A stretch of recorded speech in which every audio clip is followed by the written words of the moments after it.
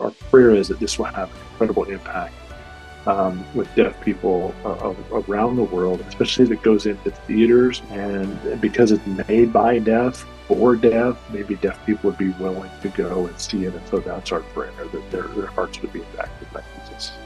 Hi, everybody. I'm Cheryl Crisp for Movieguide, and this is Coffee and Conversation. Hi, Joseph. How are you? I'm doing great. You are working on a very exciting project. For the first time ever, a movie is being made for the deaf by the deaf about the story of Jesus and his ministry and his time on earth. Tell us about the movie. Oh, certainly, yes. This has been an exciting journey. Um, we are so excited for the deaf community to have this movie with which they can have a natural connection. Our cast was deaf. There's no barriers in this movie. They don't have to depend on captions by looking at what's happening on the screen and then down at the subtitle or at a at an interpreter in the bottom of the screen like you and I are doing right now. Like, as deaf filmmakers, this was our heart being put into this. It's not just the movie, it's not the content of the movie, but it was the prep behind it and how we place the cameras and everything that goes into a movie was deaf focused. This is such a beautifully well done movie. What are some of the unique challenges that you faced making a movie for the deaf by the deaf? There was a number of challenges, of course. We didn't want it to be just the character of Jesus that was deaf, that was using sign language. We wanted everyone to be deaf and using sign language. I mean, if you think about, we also had to think about when Jesus was on the cross and the sayings the words that he spoke on the cross. And you'll have to see the movie to see how we figured that out. But there were, as for other challenges as well, we had the typical challenges that a movie might encounter with location issues, weather challenges during filming. One funny instance that we ran into, we needed a boat for the scene where Jesus is walking on water. And we were like, where do we find this boat that, do we have to make one? Because it doesn't look like boats look like nowadays. And so I reached out to the producer of The Chosen. They had a boat. I thought maybe we could rent or borrow their boat if we were going to be filming at the same location that they film at in Louisiana, the studios that they use for water scenes. And they were ecstatic to let us rent their boat. And so we worked all of those logistics out. And it was that item checked off my to-do list. Then we ran into some scheduling challenges where, because of actor schedules, we had to reschedule our time of using the boat. And I reached out and they said, "Oh, no, we're actually using it right now." So that fell through. So I got in touch with our artistic team and I said, "Hey, we got to find a boat." This was several weeks before we were going to film that particular scene. And we found a boat, a reasonably priced boat in Utah, where our office is based in Iowa, so that's not incredibly far. But a team member drove over there through the mountains during the winter time to get the boat and bring it back over here to Iowa. And we were so excited and ready, and our artistic department got ready to start working on it. And they said, "This isn't going to float." And I said, "What? We don't have the time for this not to float." And so we dropped everything with that one and we got a team together looking for another boat. We found one, brought it in, still had to do some rehab on it to get it ready. But we ended up having to take it with us to Texas while we were filming at Capernaum and then drag it over to Louisiana while we were even getting ready to put it in the water in the next few days and finally got it ready the day before we put it in the water. So what an experience that was. The hats off to the team that got it all together. Joseph, this project is very near and dear to your heart. You have five children. Two of your oldest are deaf, and you adopted them from Liberia. Tell us about your heart, your passion behind this project. Well, I'm grateful that Jesus has been a part of my life for many years, and I being deaf, obviously, I'm a part of the deaf world.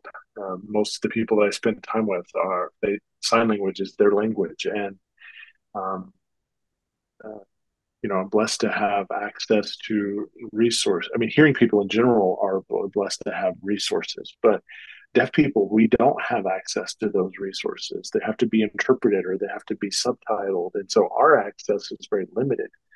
And so as a deaf person, my heart has been, how do we portray Jesus' love in sign language? And so I wanted to see a movie like this made. I grew up in my mind almost always being in sort of this filmmaking mindset. And as a deaf filmmaker, I wanted to see a high quality product given to the deaf community that portrays the life of Jesus and do it with deaf people. There are an estimated 11 million deaf people in the United States, and because of limited resources, it's estimated that only 2 to 4% are Christians. That is astounding. Tell us about Deaf Mission's goal to reach one of the largest unreached communities in the world, the deaf. Yeah, Deaf Missions has goal. Deaf Missions goal for many years has been to effectively communicate the gospel to deaf people through media and resources, and we've been doing it for over 50 years. We are the organization that had the privilege of completing the first ever complete Bible in any sign language. And our heart is not only to have something like this available in American Sign Language, but to make it in such a way that other deaf communities around the world can do something that we've called sign dub. So change it into their sign language using our content and maybe some of the scenes in the movie and with new AI technology and that sort of thing. We don't know exactly what that's going to look like. God's going to have to lead and help us figure that out, but we're excited about that. And as of, I would say, as of now, there even now, other deaf people in other countries that have seen some of the, announcements about this and that sort of thing. They're saying, "Hey, just let us change the subtitles into our country's, majority language, and we'll read it as best we can, or we'll put an interpreter on the screen or something like that until it can be available in our heart language." So there's a desire to see this go worldwide.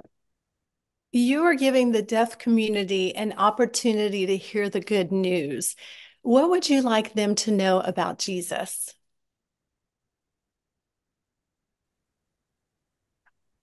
Well, I would want them to know Jesus is love, that Jesus um, wants to offer forgiveness through his work on the cross to everyone.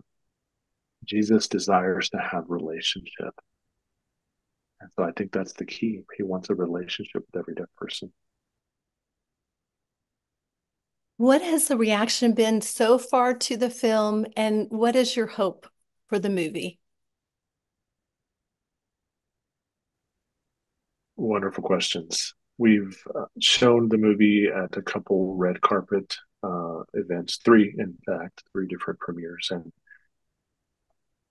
just first of all, I mean, just all of the work that led up to those moments, we just weren't sure how it was going to work or whether it was going to work. I mean, when you get so deep into the project, you might have questions like, is this going to work? And is this going to have this feel that we think it's going to have? But after those premieres, I mean, it was almost like everyone was just frozen in their seats at the end of it, looking at each other, thinking, "This is amazing." I mean, we had comments of people saying that they just could not stop crying. Some said, I didn't know this part about Jesus's ministry or Jesus' life," and so there's been a number of different responses, but all of them very positive to this movie. it's opened people's eyes to Jesus, the ones that have seen it so far. The second part of your question, our hope is that our prayer is that this will have an incredible impact with deaf people around the world, especially as it goes into theaters. Maybe those who are resistant to the gospel will be willing to go see it in a movie theater, and maybe they consider that sort of a safe place um, for non-Christians to go and see the movie.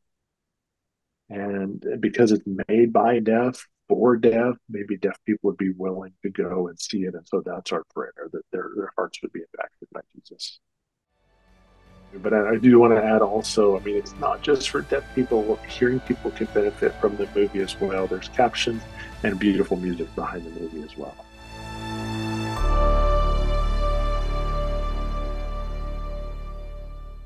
If you enjoy videos that follow your values like ours and you want to help us continue, go to movieguide.org/donate, because we're actually a nonprofit. You may not know that, but we're working in Hollywood every day to help families have more choices that follows their values. And also subscribe right now.